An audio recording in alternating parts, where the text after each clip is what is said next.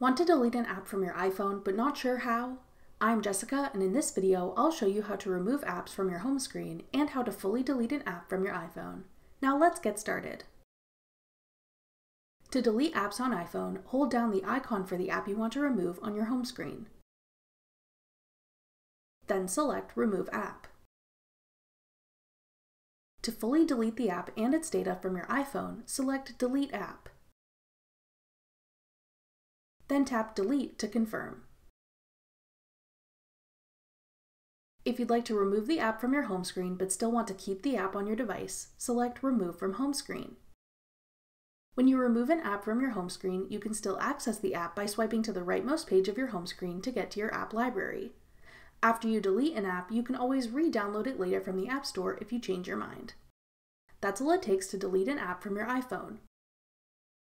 For more helpful iPhone tips and tricks, check out our full playlist of iPhone tutorials. We'll have it linked in the description box below.